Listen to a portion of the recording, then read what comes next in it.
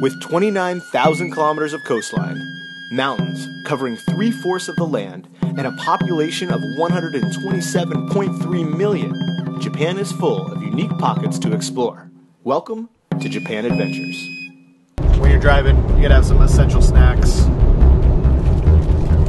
a good one. It says, mayonnaise salmon.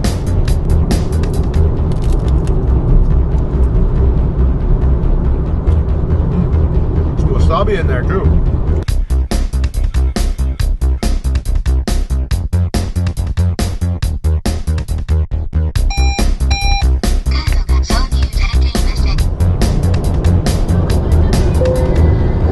I just got my first glance of Fuji.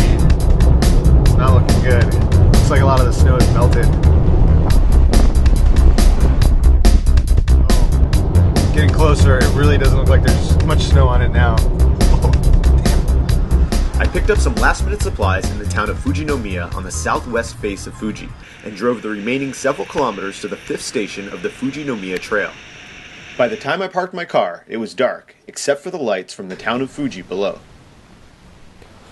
I found a spot to put my sleeping bag on the back porch of a closed visitor center. Oh, so nice up here. The air's great, the view is amazing. And tomorrow is going to be very, very interesting. Good night.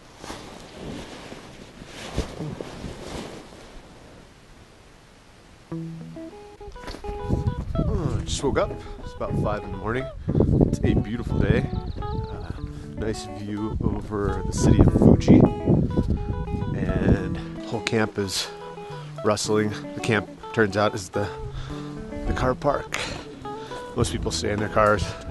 They're actually pretty tricked out cars for camping. I feel a little underdressed just because my options today for footwear were ski boots, flip-flops, or Nikes. Fortunately. I was prepared, but prepared for conditions a year ago when my friend Kirsten and I first skied Mount Fuji. Snow drifts surrounded the parking lot. You had to put your crampons on immediately, and it was a giant snowfield the entire way up. However, from what I had seen so far, I guess there wouldn't be much snow at all this year, and I could climb the 1,400 meter trail in my running shoes. Crampons in my backpack, just in case. All climbing tracks are currently closed. Novice climbers without sufficient experience in winter mountain climbing are directly linked to distress calls. The caretakers of the climbing tracks bear no responsibility for climbers who ignore this warning and meet distress on the mountain. The sign said nothing specifically about experienced morons, so I continued on.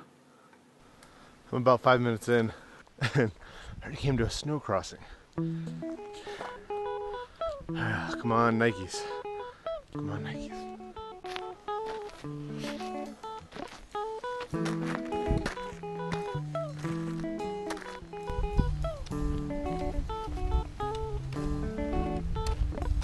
So far, so good.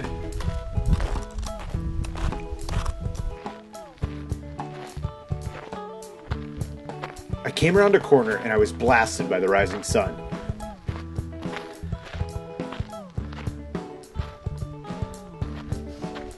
The view of the foothills surrounding Fuji and Japan's coastline was surreal. Then I looked up and saw another snowfield. The sides of it were bare, but treacherous. Deep scree and loose boulders forced me to climb the steep snowfield in running shoes and crampons.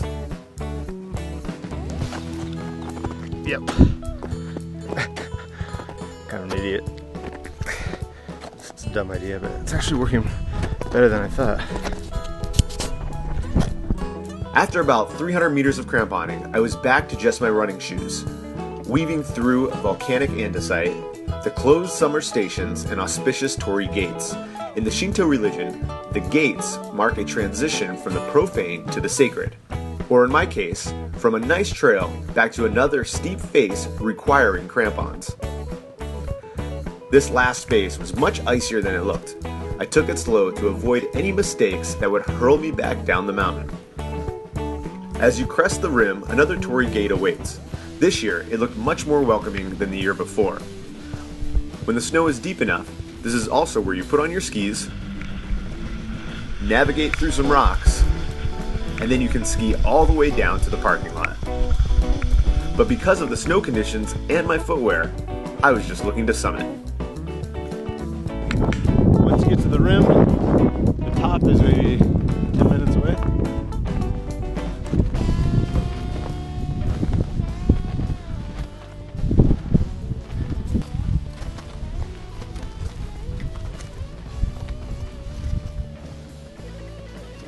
Yeah, Mount Fuji summit. Whew. Feels good. It's actually not too hard. You take a light pack. I would be a little smarter with the shoes. If you decide to come up here, it's probably best to wear hiking boots. Skiing was a bust, but with the relatively warm weather, I stayed on the summit longer than I normally would to enjoy the view and contemplate my next Japan adventure.